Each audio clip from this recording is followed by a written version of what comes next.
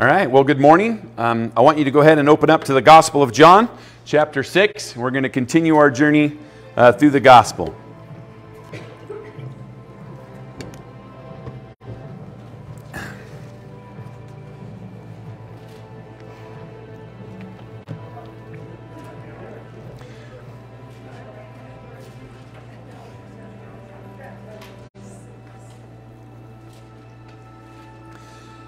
All right, John chapter 6, and we're going to be in verses 22 down through 36 today. And we're going to be looking at how Jesus is the bread of life, okay? How Jesus is the bread of life. And in the course of this conversation, as Jesus reveals himself to be this bread of life, we're going to find out the root motivation behind why this huge crowd has been following Jesus. And I want us to be thinking about, as we take our journey through the end of this chapter, we'll revisit this multiple times. Why are you following Jesus? Are you following him because it's what you want him to do for you? Or are you following him because you love him for who he is? Now, as you start out here in John chapter 6, if you go back to verse 2, we see here Jesus at the height of his popularity, of his public ministry. He's never going to be more popular than he is right here in John chapter 6. And it tells you about this crowd that's following him.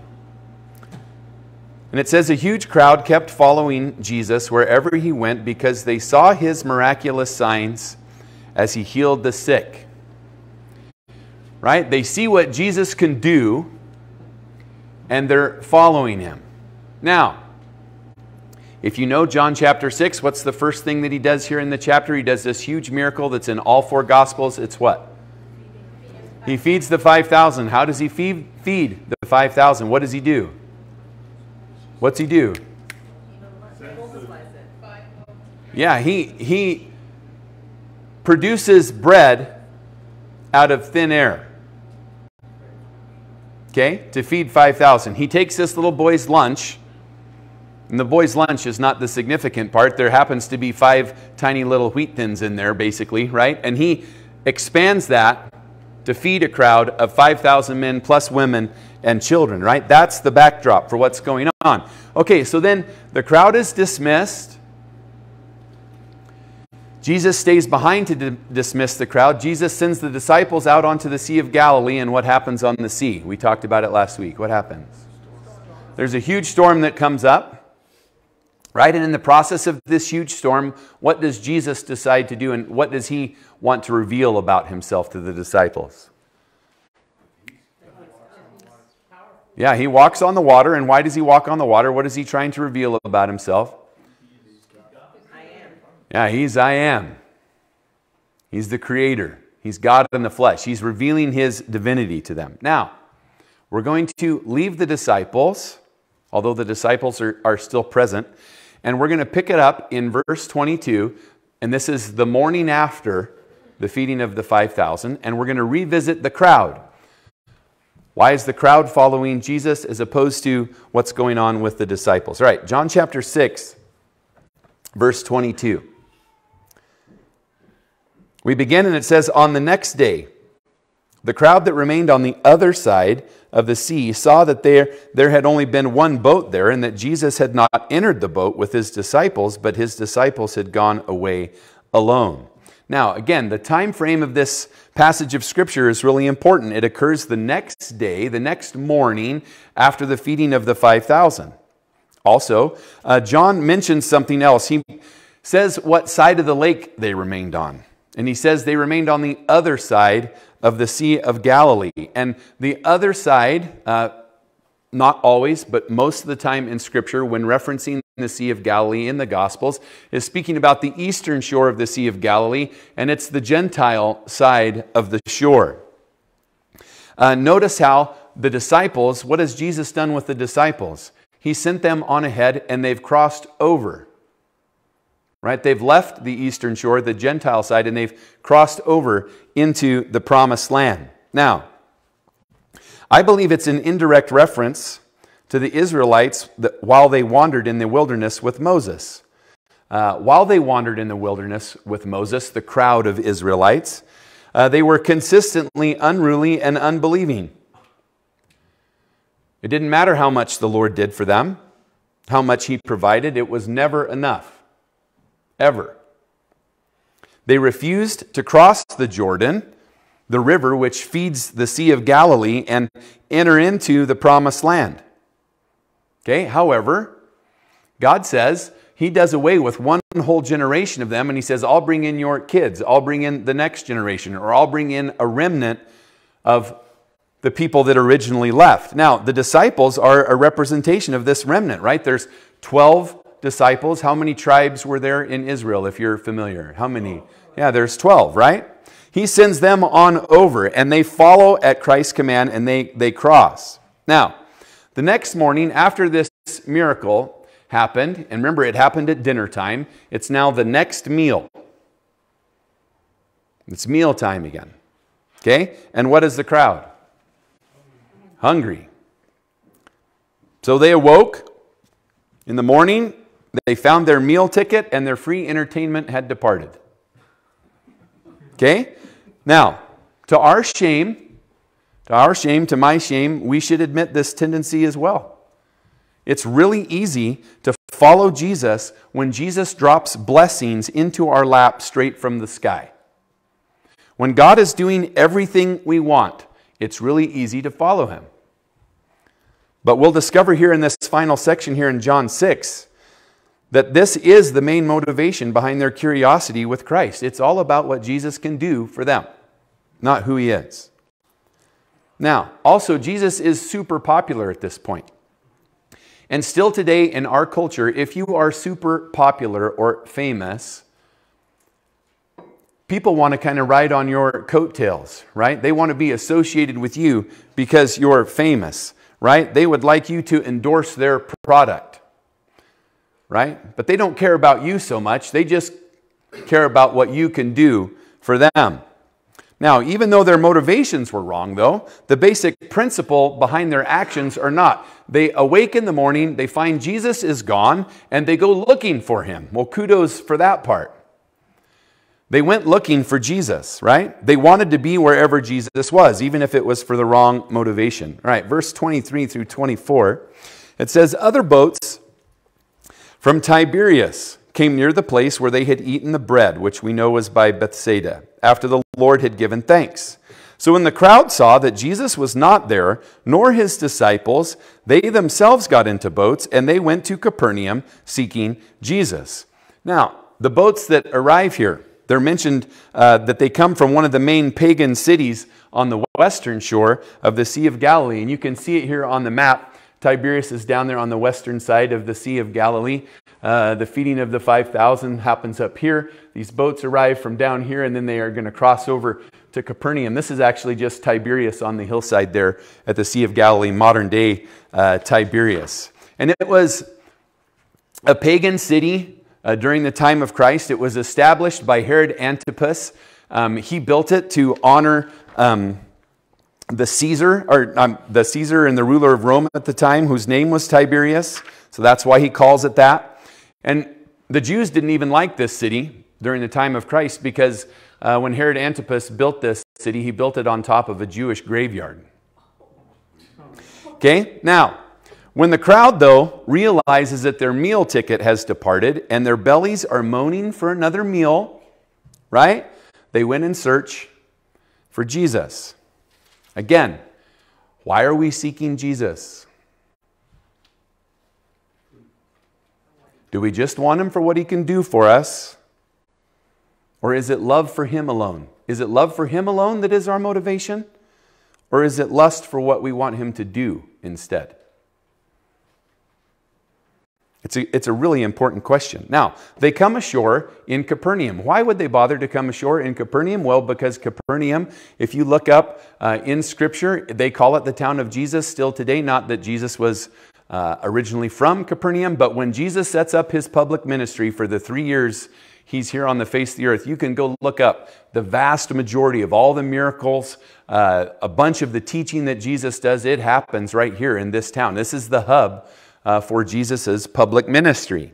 Now, I want to set the stage for this, the whole rest of this chapter, because the whole rest of this chapter happens in a specific location in this town, okay? And it tells us later on in the chapter what that location is.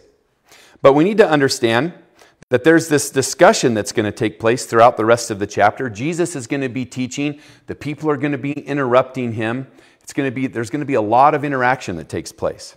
And where does it take place? It takes place, we find out later on here in this chapter, it takes place in the synagogue in Capernaum. Now, again, this is the synagogue in Capernaum. This is not some place or a possible place. This is the spot. Jesus stood right here in this area, right here, and spoke the vast majority of all that we're going to read here in the end of John chapter 6. And they're seating, you can't see it in this particular photo here, but they're seating over here to the left where Danielle is seated with Haley, and then they're seating over here on the right also. And the rabbi would kind of walk around out here in the middle, which would have been Jesus at this point. He'd walk around out here in the middle, the people are sitting on the side, and the rabbi would make comments or make teachings, and the people in the midst of it all, if they didn't understand what the rabbi was saying or the teacher were saying, they'd say like, hey, wait a second. And they'd interrupt him in the middle of his teaching. There was a whole lot of give and take going on. Now, a service inside a synagogue in Jesus' day is a far cry from the church services that we design in America today. In most churches today, they hope to provide a polished performance up front, where nothing is required of those who listen, other than to maybe respond to some appropriate prompts, verbal prompts, like, the Lord be with you. And then people would answer back, what? And also with you, right? I mean, that's the kind of participation maybe that happens. But for the most part, it's all up front, and everybody's just expected to sit there in silence. You just hear whatever it is, and then you might get something, you might not. You walk out the door and adios. However, that's not what was happening in Jesus' day. I was thinking, I personally believe that we need way more participation within the body of Christ today. This whole idea of just show up and feed me, and then I'll just leave fat and happy, that's really not all that biblical. It's been said that 20% of the people do the majority of the work in the church in America. Now, I would say, in some respects, that's probably a failure of leadership and opportunity. And it's also just not healthy to just show up and get fed and then never put anything into practice. What happens if all you do is eat and you never get rid of what you ate? What happens to you? You become what? Constipated. Constipated, right? And the Bible does not encourage this idea of being a constipated Christian. Okay, we don't need constipated Christians. We don't need people all inflow, no outflow. And Jesus, as he leads them to the promised land, the Jews, when God designed the promised land, he designed it with that illustration in mind. The Sea of Galilee, the Jordan River flows in from the top. It flows into the Sea of Galilee, and it flows out of the Sea of Galilee. And the Sea of Galilee still today teems with life. All sorts of fishing that you can do out of the Sea of Galilee. It's an incredible place. Same water flows all the way down here to the Dead Sea, the lowest place on the face of the earth. Exact same water. Enters into the Dead Sea, does not leave the Dead Sea. And the Dead Sea is so dead, there's nothing living in it. Maybe a microorganism or two, and that's it. It's constipated. It's dead. And listen, as far as we're concerned, man, I really want to encourage you to be proactive in not just listening, but participating. And not just participating here, but participating out there. Because that's where it's needed the most. It's part of the reason why I enjoy having different people volunteer to read Scripture. It's why the time I take the time to ask questions. I'm not trying to ask questions to fool you or trick you or whatever. It's like the idea of like, let's participate. If we're in the middle of teaching, for me personally, I'm fine. Like if you've got a question and you're like, you can put your hand up. I'll call on you if you got your question. And if I don't feel like it's appropriate to talk about right in the moment, we can say, well, let's talk about it afterwards. I don't care. I love that part when we do in Sunday school class that there's lots of discussion. There needs to be a lot of discussion. That's how things went in Jesus' day, and I think it's how it needs to be more in our day too. Okay? Verse 25. So they find Jesus. When they found him on the other side, they find him in Capernaum, and they said to him, Rabbi, teacher, because that's what's going on. They're standing inside the synagogue. They're seated in there. Jesus is in there. Rabbi, when did you come here? Now they address him as Rabbi because the word Rabbi means teacher. Why did they call him a teacher? Well, because just the day before, Jesus spent the majority of the day before he did the miracle with the food, he's teaching them. Okay? Jews were supposed to follow the teachings of their rabbi.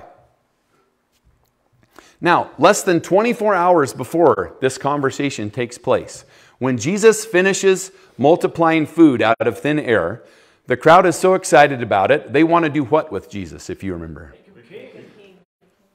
They want to make him king. They call him, oh, maybe this is the prophet. Let's make him king. Okay? Less than 24 hours.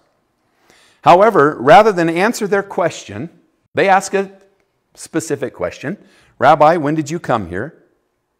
Rather than answer that question, Jesus chose to address the root motivations and the intentions instead.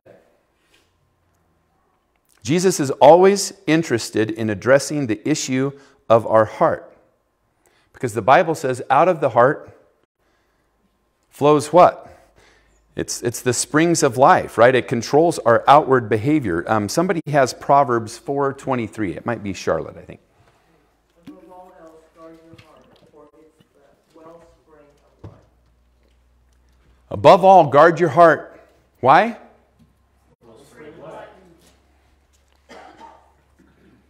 It's the wellspring of life. And Jesus here is going to address what's going on in their heart. Okay, verse 26. Jesus answered them. Remember, they said, Rabbi, when did you come here? This is Jesus' response to them. He doesn't even bother to answer it. He says, truly, truly, I say to you, you're seeking me, not because you saw signs, but because you ate your fill of the loaves.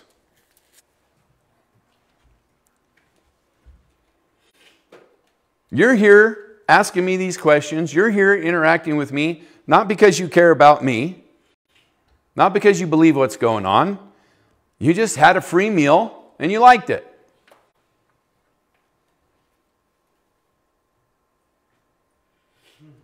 As Jesus, as discussed in John chapter 5, the works of Jesus, when Jesus is speaking about witnesses that speak of him in John chapter 5, Jesus said that some of those witnesses that reveal his true identity as the Messiah, as God in the flesh, are his signs and his teachings. And they should have recognized from his signs and his teachings that Jesus was not some prophet or even the prophet. He was the Son of God. Now, coincidentally, this is exactly what the disciples accurately realized after Jesus walked on water. When Jesus walks on water and he gets in the boat, Matthew says all the disciples worship Jesus in the boat, and they correctly identify Jesus, and they say, truly, truly, you are the Son of God.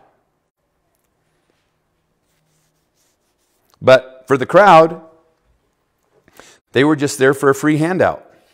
When we were down on family vacation, we stayed in Windsor, California, at a resort down there. And we were going in to get some lunch one of the last evenings we were there. And we pulled into this shopping center that's outside of a Walmart and some other places that are there. And there's multiple different strip malls in this section that you're pulling into.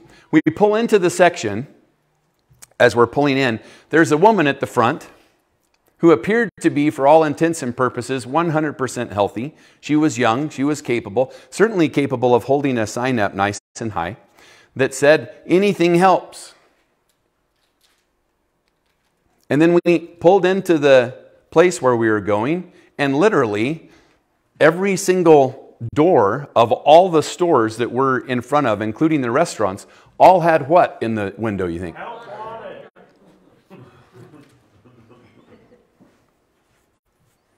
She didn't want a job. If she did, she could have had one. She wanted a free handout. Do for me. God, you do for me. Again, they didn't want Jesus. They just wanted Jesus to feed them for free and entertain them some, do some miracles.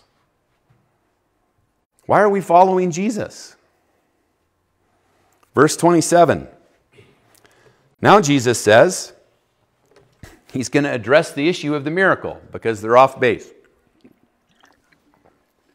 Speaks to them about food, and he says, don't work for the food that perishes. That was yesterday. That's less than 12 hours ago. Okay? Don't work for food that perishes, but for food that endures to eternal life, which the Son of Man will give you, for on him God the Father has set his seal. Now, Jesus directed the people to himself instead of what he could temporarily do for them. The food the previous day had already perished. The crowd's hungry all over again. And instead, Jesus is wanting them to seek the eternal satisfaction that he offers through relationship with himself as the Son of Man. He's saying, hey, I'm here and I can give you lasting satisfaction, which he's going to get into. But the people, they were off base. Now, I'll be a little candid with my own life, my own story. If anybody knows me, they know that I have the propensity to worry. I'm great at it, unfortunately. Now, let me give you an example of how pathetic my own walk with the Lord is at times. And hopefully it speaks to you too.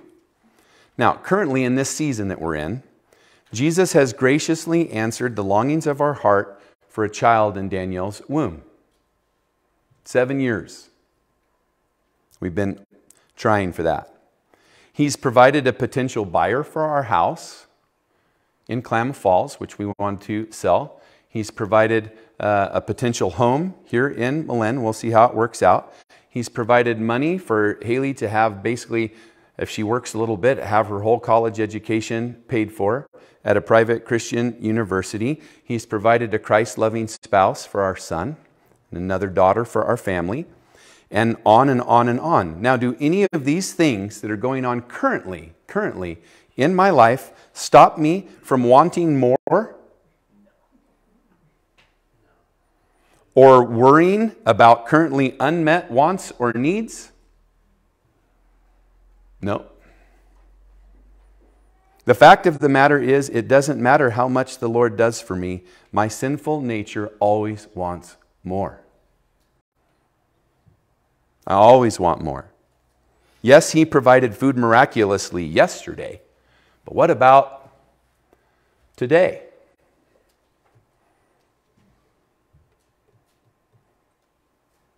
That's pretty jacked up. That's real sinful. It's pathetic. But that's me. That's me outside of Jesus. And me. But when you're thinking about it in life in general, it's like, man, why am I following Jesus? Because the truth is, it doesn't matter how much Jesus does for me. It will never be enough. The moment something goes haywire, the moment something doesn't work exactly like I want it to work, I'm going to panic. I'll give you an example. We came home from family vacation. Had a lot of really good time alone with the Lord. Man, God spoke to me a ton while we were on family vacation. Come home from family vacation, and the next day, when we got home from family vacation, we rolled up to the house, and the house was kind of warm, and I was like, oh, this isn't normal, because we had the AC set at a certain temperature for while we were gone. And I go into our bedroom, and we're supposed to have an attic fan that works, to help blow out some of the hot air out of the attic. And I'm like running with the switch, and nothing's working. The attic fan is broken. So what do you think dominated my frame of thought for about the next 24 to 48 hours? An attic fan. I crawled up in there the next morning. I went and bought an attic fan. I crawled up in there, switched it out. It was really hard to get to, so I'm like, oh, I hope this works because I don't want to crawl back up in there again. That was rough.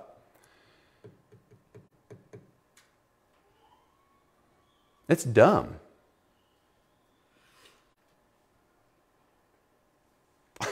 It's dumb, the stuff that we'll forsake and frustrate or get worried about, right? It doesn't have to make sense. Jesus himself, when he was addressing the issue of our heart, he's constantly going after it. When Jesus is talking in an individual conversation with Nicodemus in John chapter 3, what is he speaking to Nicodemus about? Oh, he's speaking to him about the issue of his heart. When Jesus speaks to the woman at the well, he's speaking to her about the issues of her heart. When Jesus is speaking to the paralytic by the pool of Bethesda in John chapter 5, he's speaking to him about the issues of his heart. And now he's got a big crowd of people inside the synagogue in Capernaum, and Jesus is speaking to them about the issues of their heart. And Jesus said in the Sermon on the Mount, Matthew chapter 6, verse 19, "Do not lay up for yourselves treasures on earth, where moth and rust do" what? Destroy, or where thieves break in and steal. But instead, lay up for yourselves treasures in heaven, where moth and rust do not destroy, attic fans do not break, thieves do not break in and steal. And then Jesus says, verse 21, "For where your treasure is, where's my heart? There your heart will also be." There your heart will be also.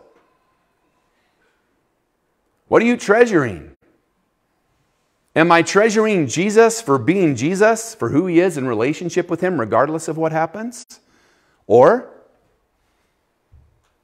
do I really want him, if I'm honest, to just be my bellhop? Do I just want him to be my contractor on call? Hey, this is broke. How soon can you get here?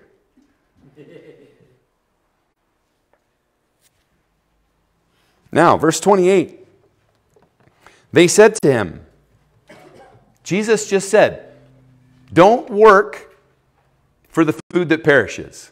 That's what he said. Verse 28, they said to him, what must we do to be doing the works of God? All right, they're tracking with Jesus. Jesus says, don't work for food that perishes. So then they say, well, what must we do to be doing the works of God? Now, again, I love the interaction. This is Jesus teaching in the synagogue. He's saying a statement that people are like, hey, what about this? Jesus says a statement, hey, what about that?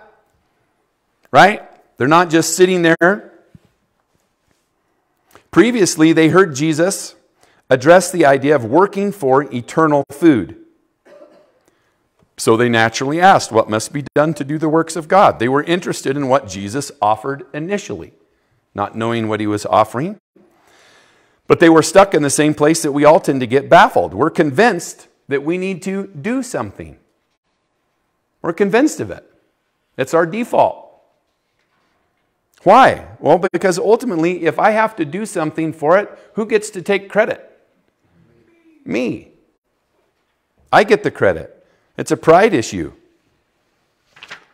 Surely I need to do something extravagant. What must I do to do the works of God? Just lay it out for me, Jesus. Give me the 5-point plan. You do this, this, this, this, and this, and then you get this. Also, it's probable, Jesus just got done telling them, saying, listen, if you believe in me, you'll do the works of God. Okay? What work of God do you think they were interested in? Make bread. Make bread. Yeah, what do I have to do to be able to generate bread out of thin air so I don't have to work for meals anymore and bake bread all day? Verse 29. Jesus answered them, and he's going to give them a straight answer this time. Jesus says, this is the work of God, that you believe in him whom he sent. What's the work of God? What's the work of God that God wants you to do? It's really rough, by the way. It's so long, it's really difficult to understand. What's the work of God that he wants you to do? Just believe in Jesus. Just believe in Jesus. That's it. Embrace Jesus alone for salvation. The work of God is just simply to believe in him whom he sent. That's simple faith. That's mere belief.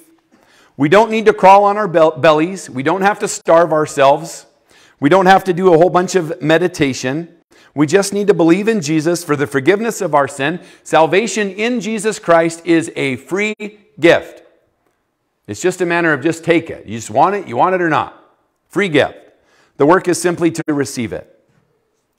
Verse 30 through 31. Now, these two verses, when every single time I read these two verses, they pop off the page to me and I just want to pull my hair out. Because it exposes just how ridiculous we are. Listen to, this is ridiculous. This is one of the most ridiculous statements in the entire Bible, in my personal opinion. They said to him, what sign do you do that we may see and believe you? What work do you perform? Our fathers, they pour it on. Our fathers ate manna, bread, in the wilderness, as it's written, he gave them bread from heaven to eat. I looked it up in the Urban Dictionary. There's this word out there that people will say that something is redonkulous. Right? That's like ridiculous, exponentially ridiculous. It's beyond ridiculous. It's redonkulous. This is redonkulous. This is stupid. But it's the perfect illustration of just how lost we truly are in Christ. They had the audacity to ask Jesus to give them a sign. Did they have amnesia? Now, but it's worse than that. Less than 24 hours ago, Jesus created food for them out of thin air. Thanksgiving stuffed. Right, Thanksgiving stuffed. Now, but it gets worse. It gets worse.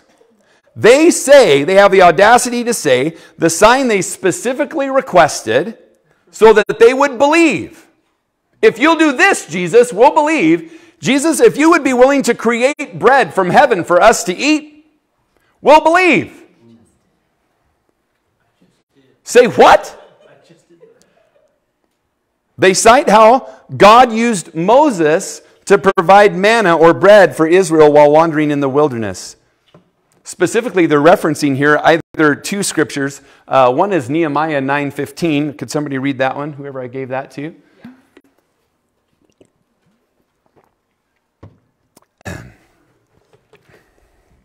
You gave them bread from heaven for their hunger, and brought water for them out of the rock for their thirst. And you told them to go in to possess the land that you had sworn to give them. I think it's Jonathan might have Psalm 78:24 through 25. He rained down manna upon them to eat, and gave them food from heaven. Man did eat the bread of angels. He sent them food in abundance. All right, this is what they're referencing. They're referencing what happened in the book of Exodus while the children of Israel are wandering in the wilderness. They've got nothing to eat. Nothing to eat. And what does God provide for them day in, day out, except for on the Sabbath, where he provides a double portion the day before? What does he provide?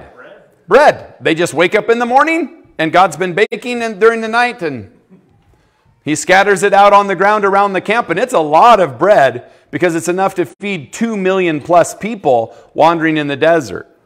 Okay, God does that for 40 years. They said to Jesus, if you could just create bread out of thin air, we'll believe you. I mean, it's so shameful, it ought to just leave you a little bit speechless. I mean, you're just like, what? And especially the time frame, right? I mean, it hasn't even probably been 12 hours. But it doesn't matter how much the Lord does for us. We always want more. If our motivation for following Jesus is what he can do for us, he won't satisfy you. Because there's no satisfying your wants. There's no satisfying your desires. There's none satisfying mine either. If that's why you want to follow Jesus, you're looking in the wrong spot. Verse 32 through 33, Jesus said to them, first, maybe he went, I don't know, oy vey, like, what is going on. Truly, truly, I say to you, it was not Moses that gave you bread from heaven, for my Father gives you true bread from heaven. It wasn't Moses who made the bread. And then Jesus says, verse 33, for the bread of heaven is He who comes down from heaven and gives life to the world. So Jesus drew their attention to the facts. Moses did not provide manna for them in the wilderness. God did. They were glorifying, instead of the Lord, they were glorifying the messenger, not the creator of life. And the manna was supposed to just be an example, a type of the very one who now stood in their midst. Only this manna, the manna Jesus is going to offer, does not fade again into hunger. Next, the bread of God. Notice, the bread of God is not an item, it's a person. Jesus says the bread of heaven, verse 33, is He. Jesus used multiple object lessons to describe Himself to us. With the woman at the well, what does Jesus call Himself? He calls Himself living water to quench spiritual thirst. Now with the crowd gathered at the synagogue in Capernaum, Jesus is heavenly bread that would satisfy their spiritual hunger, and He provides everlasting life to all that would receive Him in this world. Now, what Jesus offers us, as nice as the Bread of the Month Club would be, Jesus offers us something way more significant than a membership to the Bread of the Month Club. Verse 34, they said to Jesus, Sir, give us this bread always. Now, they ask for this bread that Jesus has been speaking of. Hopefully this phrase, give us this bread always, sounds a little bit familiar to you in the Gospel of John, because Jesus, when He's having a previous conversation with the woman at the well, He's talking to her about living water, and what's her response? Sir, give me that water. Right? I have somebody who reads John 4:15, please. The woman said to Him, Sir, give me this water so I will not be thirsty, nor come all the way here today to draw. All right. Now, first of all, is this woman's motive pure? She's wanting Jesus to do for her, right? She wanted the convenience of not having to draw water each day and endure the heat of the sun, the glares of all the people that hated her because of her reputation. But if you go back and you read, does Jesus give her the water anyway? Yes, He does. Okay? Now, we've already learned here that the crowd's motivations weren't any better than this woman. They were interested in free meals from Jesus, not Jesus Himself. However, there is one massive difference between these two. The woman at the well and this crowd here at Jesus' teaching. Their nationality. What's the woman at the well? Yeah, she's a non-Jew. When Jesus was in Samaria with the woman at the well, did Jesus perform a single miracle? No. Everybody believed just because of His teaching. He just had to tell them, and they accepted it. He performed no signs. He just spoke truth, and they believed. Here Jesus is speaking with His own people, the Jews, people who were fluent in His word. They were fluent with the promises of God. He taught them. He worked miracles for them. Huge one, just less than 24 hours before. But they remained hard-hearted and unwilling to believe.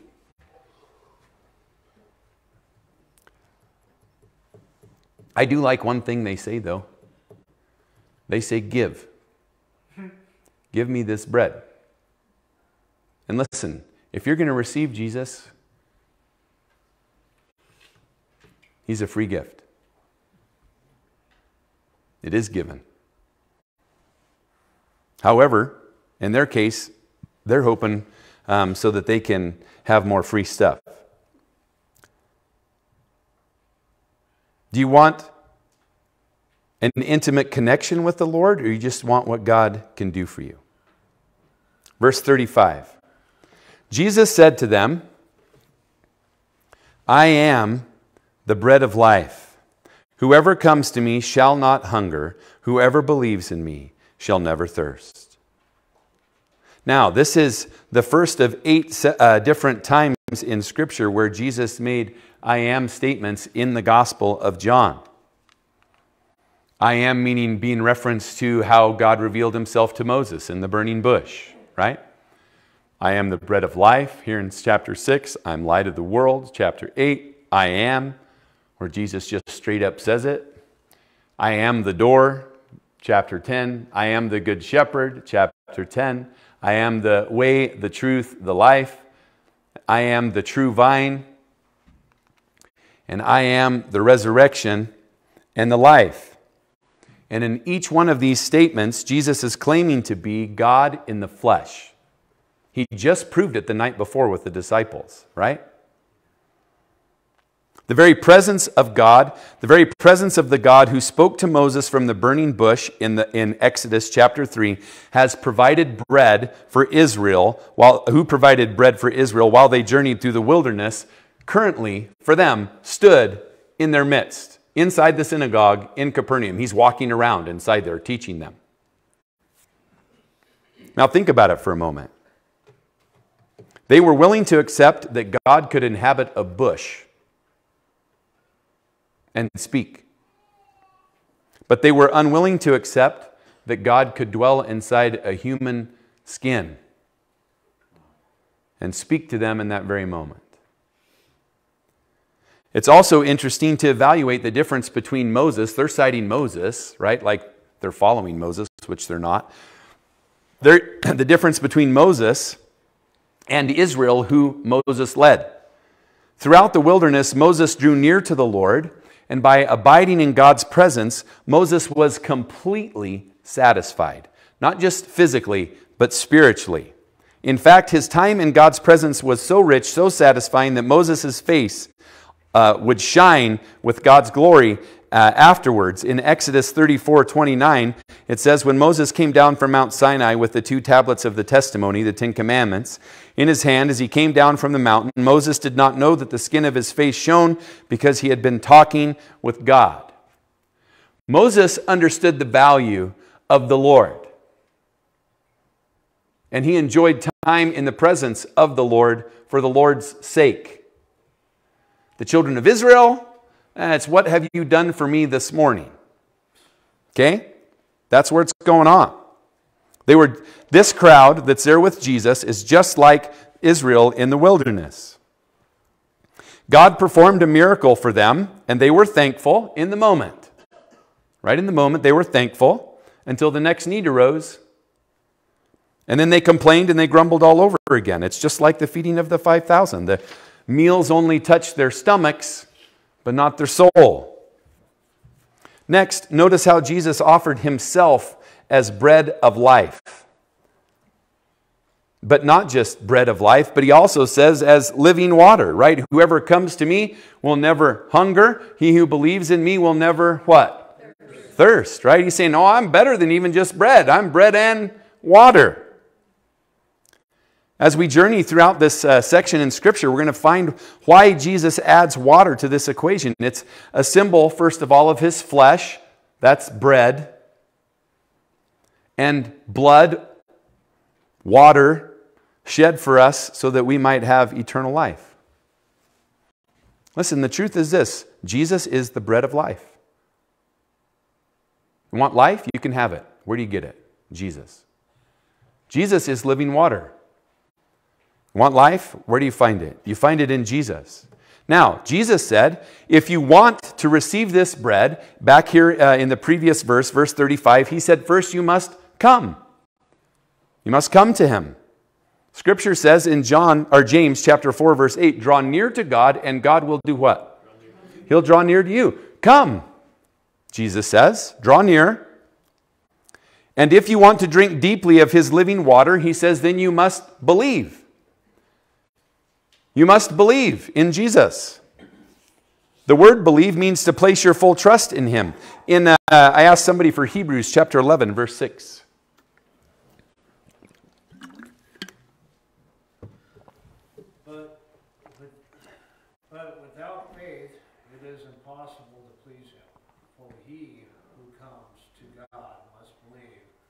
that he is, and that he is a rewarder of those who diligently seek him. All right, we have these same two words right here in this verse. Without faith, it's impossible to please him. The one who comes to God, must believe that he exists, that he proves to be the one who rewards those who seek him. I was thinking about it. It's like visiting the doctor, right? If I recognize that I'm ill, I'm sick, and I need help, I first need to know who the physician is who can help, and then I have to come to him, right? And believe in his ability before I can receive whatever curative care, Lord willing, that he provides. And with the Lord, it's like, are we willing to recognize that we're sick? If so, he's saying, come, believe,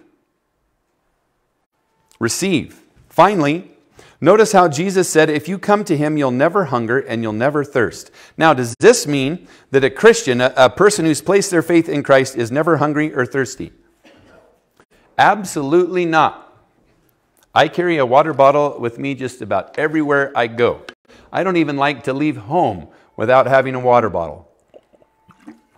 I like to have something to drink, and I like to have it handy right by me. I get thirsty a lot. I don't even like to feel thirsty. That's why I bring a water bottle with me pretty much everywhere I go. Now, Jesus is certainly here not speaking of physical hunger or thirst. Clearly. He's addressing internal spiritual issues. Remember, Jesus is the bread of life. Jesus is living water. And in regard to spiritual satisfaction, Jesus is 100% accurate. He's totally satisfying. Every single time I simply come to him and believe in him and spend time with him, every single time I find deep contentment. I find satisfaction. Every single time I find myself to be spiritually hungry or spiritually thirsty, it isn't because Jesus is unwilling or unable to help me. Rather, it's I simply haven't made the choice to come, to believe, to abide in his presence and receive. If you're here today and you're spiritually hungry or thirsty, it's not because Jesus doesn't satisfy. It's because you're not rolling up to the meal where he's waiting.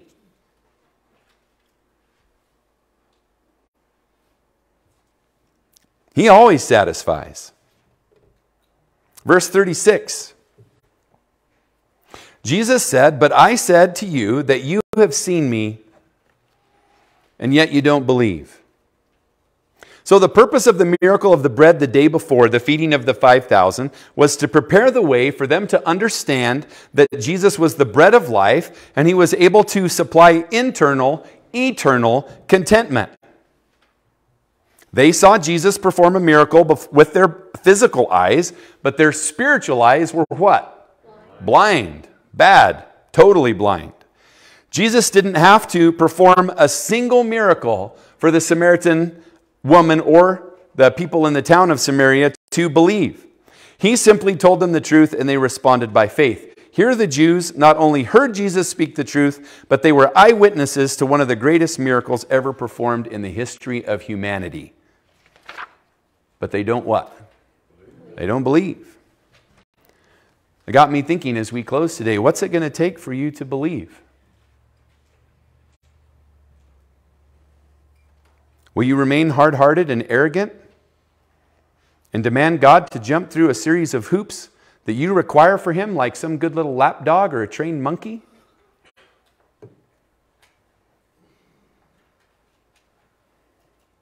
Or will you simply surrender and receive him for the abundant goodness that he longs to provide?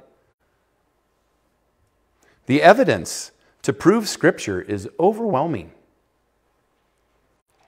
If you need to understand the facts before you'll believe, then you can get busy searching them out. They're easily attainable. They're easily accessible.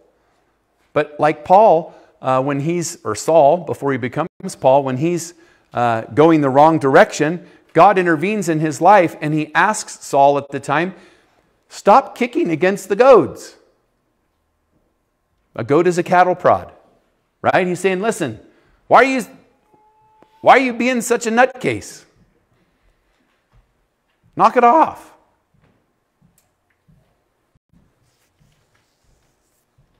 There's nothing. Again, we referenced it last week. But the Rolling Stones were 100% accurate, at least with the one line in their song. And it's true. I can't get no satisfaction. I can't get no satisfaction outside of Jesus. That's the truth. You can look for it. You'll never find it. You can go out there and you can try, and you can waste all that time. You can waste all that energy. You can go out there and you can make all those mistakes, which in the end of the day, after you make that mistake, you're going to be looking back and you're going to be like, what am I doing? The things I'm now ashamed of.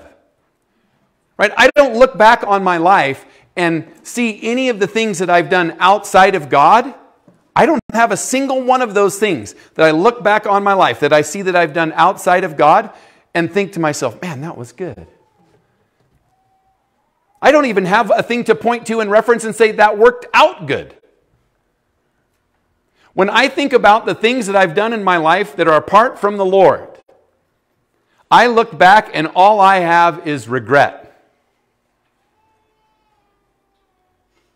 Conversely, on the flip side, every time I've spent time alone in the Lord's presence, walked with the Lord, whatever, done things as He's asked me to do, I don't have a single one that I regret, not one.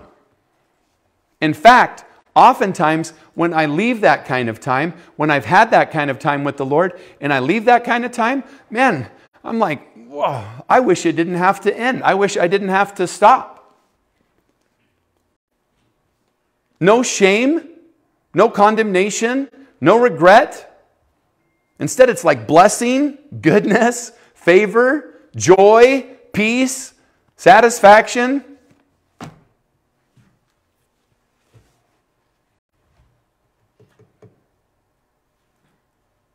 We don't have to live like the Rolling Stones. That's stupid. They wasted, I mean, I don't know where they're at with Jesus now, but they certainly wasted their whole adult lives.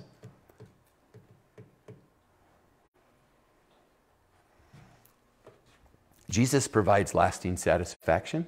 He is the bread of life, and He's offering it right now. And tomorrow morning when you wake up, He's offering it right now. Tonight when you go to sleep, right now. Anytime, anywhere, just roll up. You don't have to wait around like we just had the fair comes around once a year, right? You don't have to wait around for the fair. You don't even have to wait around like they used to have to do in the Old Testament. Once a year, they had the Day of Atonement, right? And just one guy on the face of the earth, one guy only, was allowed to go inside God's, into the presence of the Lord one day a year, one guy only.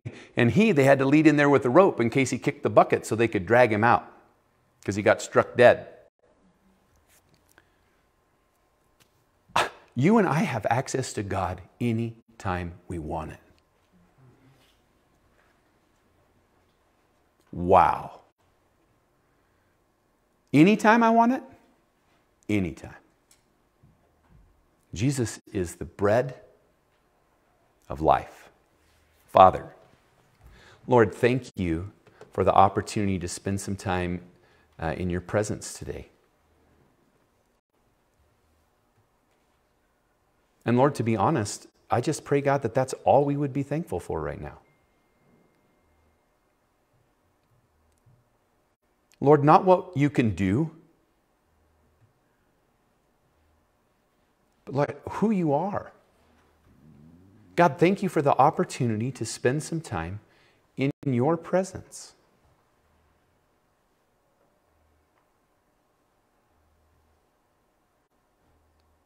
And just like it always is, it's time well spent.